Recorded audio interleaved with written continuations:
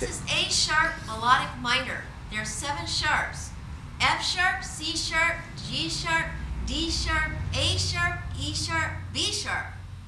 Now, going up the scale, the 6th and 7th notes are raised. How would you do that? You already had 7 sharps.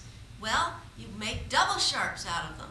So in other words, when you get to the F, you make it a little higher than an F sharp. When you get to the G, it's a little higher than a G sharp. So F sharp is F double sharp, and then we have G double sharp going up. And then coming back down, you lower it back to a G sharp, lower it back to an F sharp for your 2nd finger. And we're going to start with not just the 1st finger, but a high 1st finger, because that's A sharp. And then B sharp is far away. B sharp to C sharp is close.